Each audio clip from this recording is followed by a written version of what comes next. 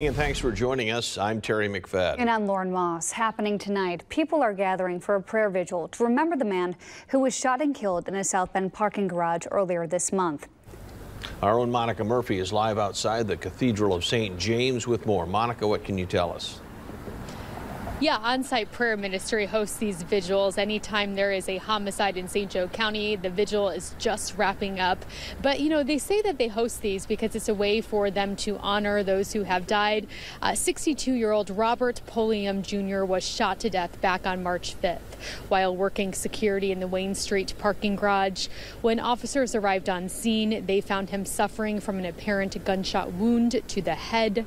Derek Pratcher of Elkhart has been arrested for the shooting. Police used photos from Pulliam's phone to connect Pratcher to the car that he was driving. Pratcher is facing charges including murder, unlawful carrying of a handgun, and more. We have them to show the community that there are people, strangers.